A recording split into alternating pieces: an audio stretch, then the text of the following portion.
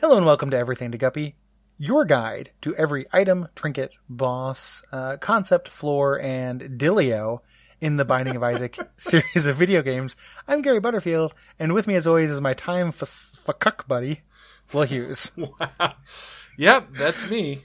I'm a real... You said don't think, just do. So yeah, that's true. That was my advice to you immediately before we hit record was don't think, just do. And when I do, it's time fuck buddy. And that's fitting because, Gary, what item are we talking about today? The Basement Collection's own time fuck. Nope. We're talking about Steven. Yeah, who is from the game Time Fuck, an earlier game by Edmund Macmillan. Mm-hmm. From 2009, developed on Flash. Steven is an item in this game that is good. Will, can you walk me through what Steven does? All right, hold on tight, folks, because it's going to be a bumpy one. Steven grants +1 damage up. There it is. Yep, never going to say no to that. DPS is king. DPS is king. I like this item quite a bit, and it is rare. Yeah, I mean, it mostly only, like, this is saying it's I know, item, right? The wiki says its item pool is only from Steven. That That's is wrong. not, I believe, accurate. It can also be dropped from golden chests. You know what else the wiki says? Is DLC page extension error : unexpected / operator. Yeah, you get that too, buddy? Column expression error unexpected less than operator. Line expression error : unexpected less than operator. So, Gary, Gary, that's really good. That's a great line. Can I give you a line? Yeah. So this is also, wiki said it best. Okay. DLC with a line through it. Open parentheses page, expression error : unexpected / operator, period, comma, column, expression error : unexpected less than sign operator, period, comma, line, expression error : unexpected less than sign operator, period, close parentheses. Well, is this what it feels like to be time fucked? Yeah. Like we've been it's meta. Is this a meta? It's meta. Yeah, is this a meta thing? Gary, we found the ARG. Yeah, I was going to say, is this the ARG? Like, finally, we figured it out. Somebody has ARG'd the ARGers. Who args the Argonauts? Oh, the Argonauts is a good name for like an ARG. I assure you it's been used. Yeah, I guess that's true. I don't mean that in a mean way. It's just... Man, do you know what would be a good name for a baseball team? The St. Louis Cardinals. Oh, wow. Yeah, they get those little robins on their shirt. Not the Archies? The Archies also would be a good name for a good, like, or a band. Yeah, I was going to say, you know what would be a great name for, like, a redheaded comic book protagonist? Who's that? Jughead. They should probably time fuck those two. And swap them around. Well, Gary, I guarantee you say the that. new version does Gary, that. are you aware of the existence of the comic book Jughead's Time Patrol? Yes. No, of course not. Like, Gary, this is an absolutely real Archie's comic product in which Jughead becomes a time cop and has to, like, patrol time because Archie comics are secretly, like, the coolest fucking thing on the planet. That's real far. I know they do weirder stuff than you expect. Coolest fucking thing on the planet's a lot, though. Relative, I guess. It's Jughead's Time Police, not Jughead's Time Patrol. Okay, thank you. The they're cooler than you'd ever think they would be. Yeah, okay, that's fair. That reels back in the hyperbole. I would assume they'd be like Dennis the Menace level, you know, like this is just like, oh, like they're hanging out and drinking malts.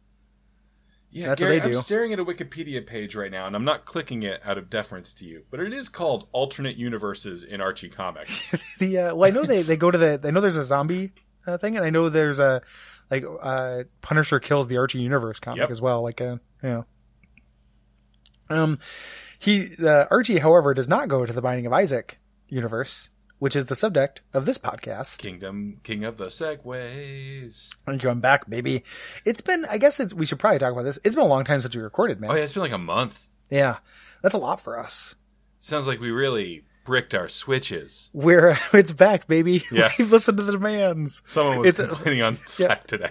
Finally, some episodes have come out, so now we can actually course correct.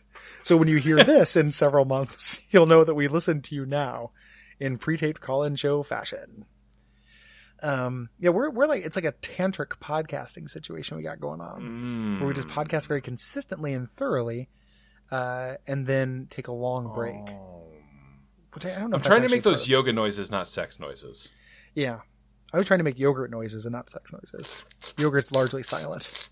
If you got that kind of yogurt, man. I do. That's the kind of yogurt I like. Fruit on the bottom, squelchy on top. Fruit on the top, the bottom, sentient on top. Fruit on the bottom, recognize our rights on top. Yeah. Self-governance on top. So, in the interest of being slightly on topic, there's not a ton to say about Steven. Just like it does. How you get it is interesting. Sure. It is typically only dropped through expression error : unexpected / operator. Gary, no.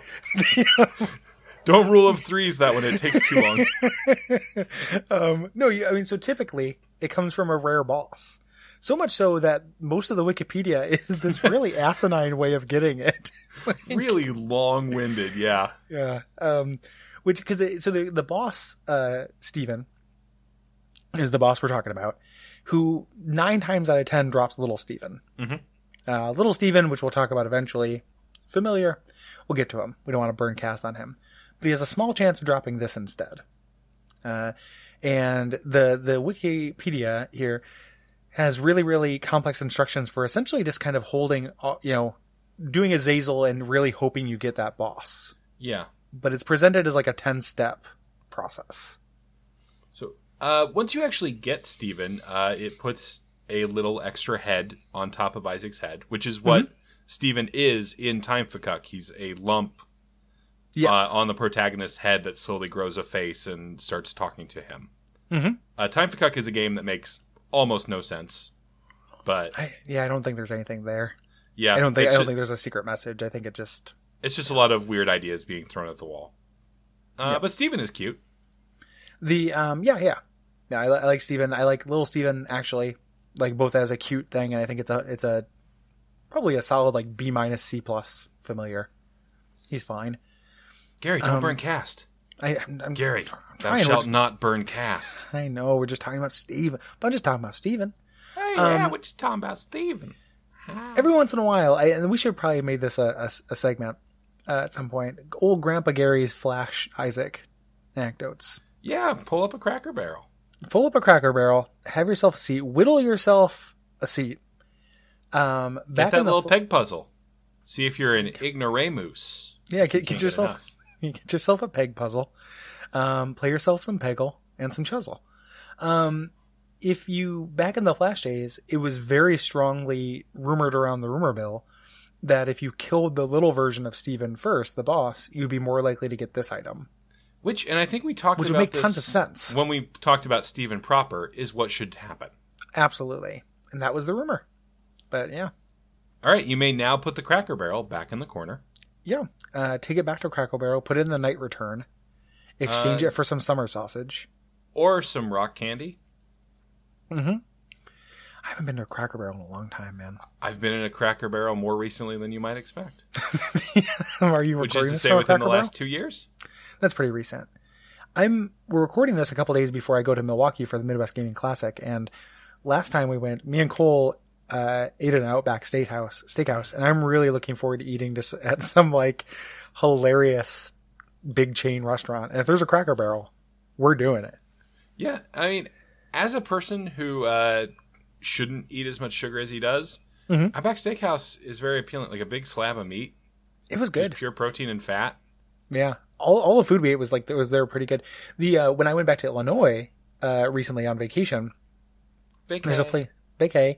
I visit from Vacay Rawlings. Gary, we're gonna have to sit for a second.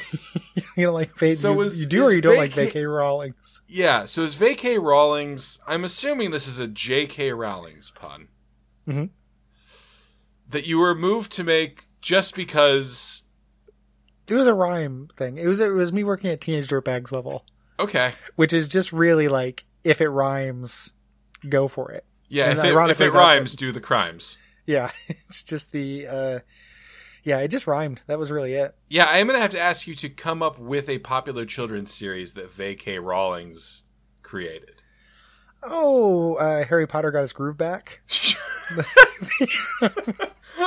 Okay, Gary, I have to tangent very briefly. Briefly, and then we will get back to your story. You realize we're in the middle of a tangent. We're in the middle of I know. Let's tangentception. We're tangent paradoxing. Let's time fuck it. Let's do it. Oh, good.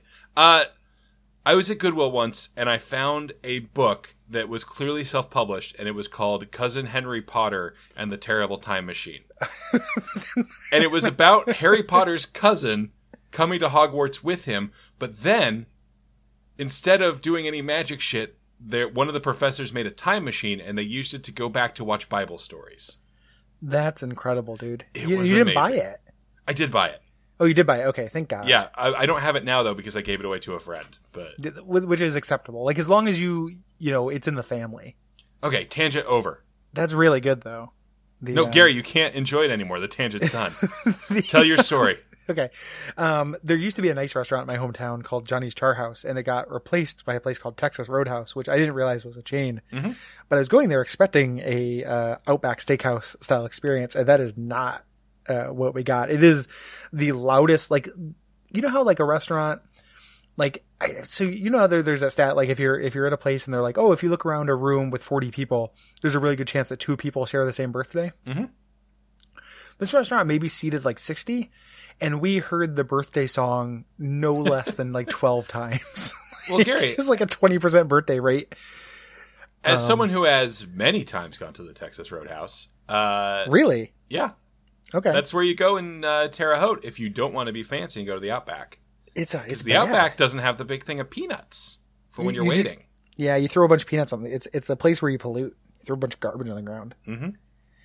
So you've been, that our food was really bad, and we bought drinks, and they all came with like a shot of like a liqueur that was in like a test tube that floated in the drink that you're supposed to pour into it to make it more boozy. All right. Like a shitty Boilermaker, like a science Boilermaker, like a Boilermaker where like a scientist Boilermaker. If the scientist only drank like a bit, like a hurricane, and then put like triple sec in it, like an extra little batch of triple sec in it. Gross. Really and that was Steven. That's probably about everything we need to know about Steven. Yeah. Even though we didn't say the reason we dodged around this, the reason why the wiki is wrong is you don't just get this from the boss. You can get it from golden chests. And it's one of the better items that can pop out of them. It's so good. You want Guppy's head or you want this? Tammy's head is also very good. Yeah. That's it though. Cause like you get Abel, that means you fucking stubbed your toe in a metaphorical sense. Yeah. God, I can't wait to trash Abel. Do you have a seed for us? Oh, Jesus. Yeah. Gary, it's like we said, it's been a month. God, my ASMR voice is going to be just ripped to hell. It's okay. All right. Do it for the ASMR Argonauts. Fuck off. Here we go. CV for her in XJL. I thought it's going to be less robust. But, no. Yeah, it started in the Tom Waits neighborhood, and then it went elsewheres. It's like you chugged a blooming onion, mate. Before you did that. Gary, if people enjoy this show, what should they do? You should head on over to patreon.com/Duckfeed.tv. Go over to contact and say, hey, Mr. Patreon, give these guys more money. Give us some money. Yeah, give us some money. I like that. That's my, we've done that joke before because that's my new catchphrase. Give us some money. Give me some money. It's a really good catchphrase, man. Thank you. That's the, yeah, and it seems like it's a lucrative catchphrase. Lucre focused, certainly. Mm-hmm. Yeah, because my catchphrase gets me no money. Remind me what your catchphrase is, Gary? My name's Gary Butterfield. Oh, that's good. Yeah. But I don't want to give you money for it. I guess it does give me money. But yeah, it indirectly gives me money. But mostly it's just because I've been backwards masking you going, give me some money throughout the entire Watch Out for Fireballs history. They can also rate and review the show. You can do it on a Texas Roadhouse Yelp page. You can do it on iTunes. Those are the two places. Those are the only two places. Pick your poison. Pick your poison. I think that's probably about it. Yeah, Gary. Good night. Good night.